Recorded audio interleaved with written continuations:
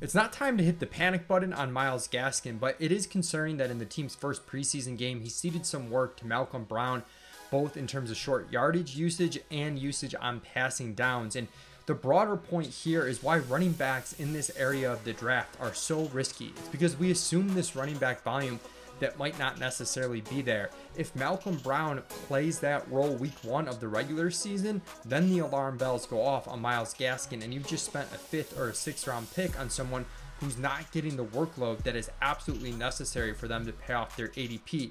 Whereas when you go wide receiver in this range of the draft, Brandon Ayuk, Chase Claypool, Jerry Jeudy, these breakout candidates, these receivers that, you know, we know what their role is. There's nothing that's going to happen that's going to take them off the field. So wide receivers are much more robust in this, you know, running back dead zone area, rounds 4 through 6, and you should be cognizant of that when you're drafting.